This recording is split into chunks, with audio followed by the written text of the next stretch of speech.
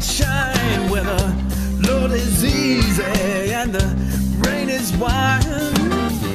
Stay a little while and you'll know what I mean. There ain't no place like New Orleans.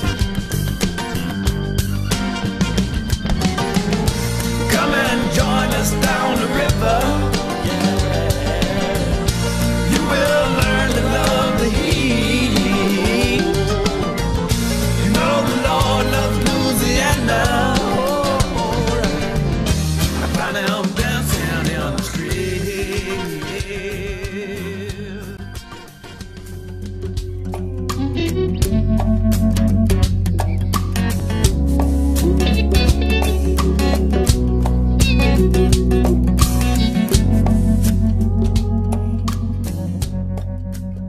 I grew up in the Deep South and went to integrated public schools and was involved in athletics, and so always ended up with one foot in the southern black world and one foot in the southern white world.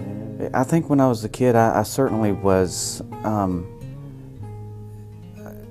pretty typical. My dad had stereotypical views of the black community, and I had fears of what it would be like to be in an integrated school. When I returned from Chattanooga and went to Mercer, I took a class in black literature, and it was, of course, a heart-wrenching experience for a white guy to be in a class where he was the only white guy and where there was so much undressing of my own culture. And I recognized pretty early on in that class that I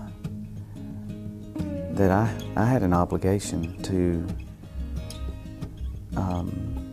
undo what had been done, and so that's kind of where my passion for urban ministry all began. I developed a sense of the discontinuity between our Christian ideals in the Deep South and the reality of multi-generational poverty. So I wanted to be part of something that restored some real credibility to the faith that we purported to believe in.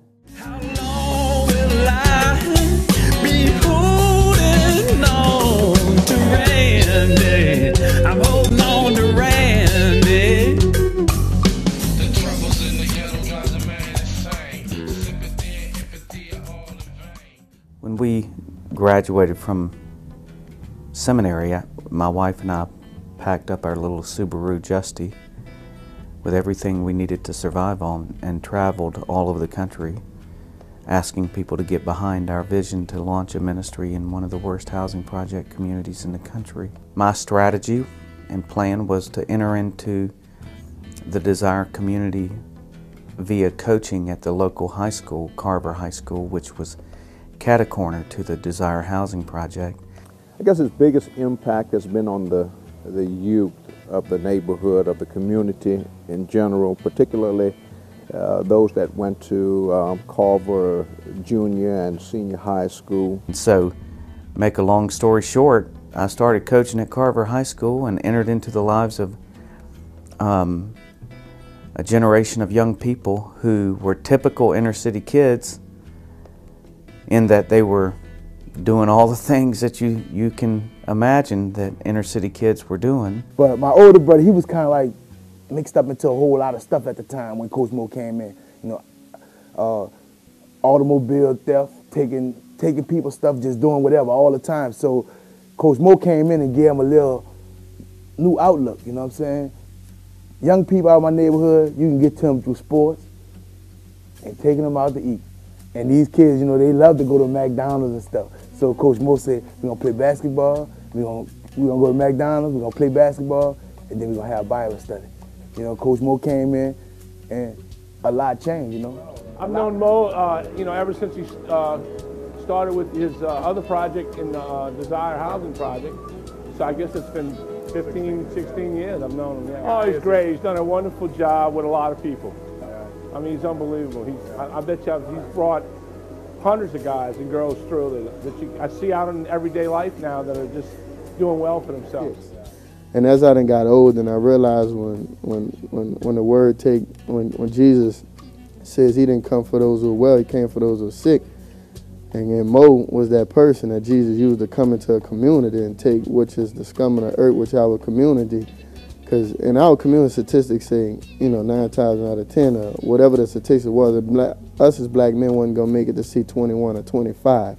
But when Christ sent them into our community, man, that you can throw that statistic out the door. Even though there are a lot of people still dying around us, but that moment, things begin to change in our community. And I know, especially in my life, things begin to change. And he just proved his worth over the time and withstood the storms of us being frustrated and not wanting to hear what he had to say. And he just really was persistent at getting a relationship with us. I spent 16 years of my life establishing a work in a place where most people would not want to be.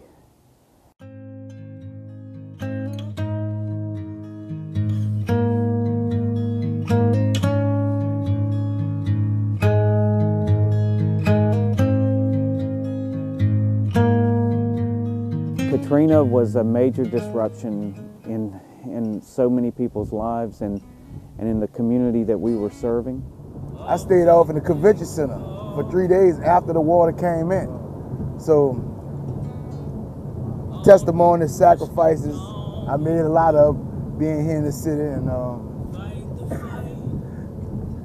not worry about none of the material things that was lost. There are people who are looking for answers, someone to help them make sense of what has transpired. There are basically no facilities for youth. There aren't very many kids in the neighborhood anymore, but they're coming back. I mean, of course, it was a community that was already ravaged by multi-generational poverty and injustice, and the structures there were very inferior. And so, the 10 or so feet of water that covered the community just ruined it.